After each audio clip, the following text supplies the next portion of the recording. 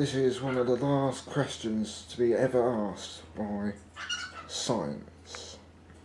Will it vent or explode? Let's find out. Here we go, boys.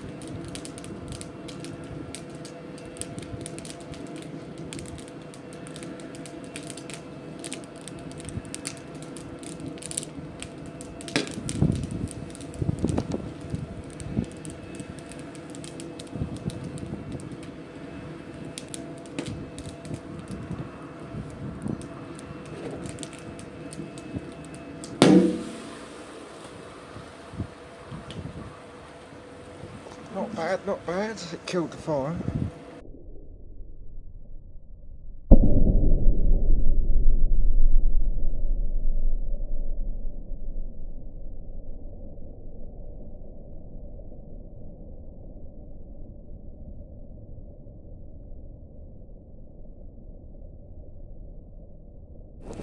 Right, chaps, you can see just how much force there was. It pushed that grill right in there.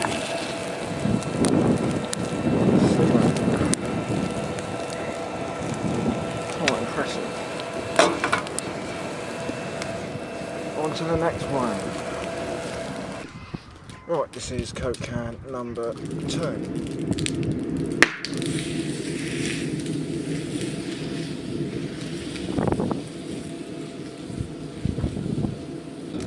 This is the grill that we used today. You see we've got a few dents in it, but it's not that badly damaged. I buckled the legs with the first one.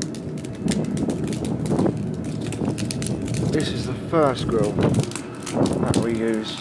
Here's a look at what happened. How much longer is that going to go on? Oh! And there's the remains of the grill, and a piece of the Coke can is trapped inside of it. The amount of energy that must have taken to do that is just amazing. Quite fascinating. You see there's molten glass in it now. I hope you guys enjoyed the video. Obviously it's not really the end of the world, so I'm quite sure that we'll be back next week.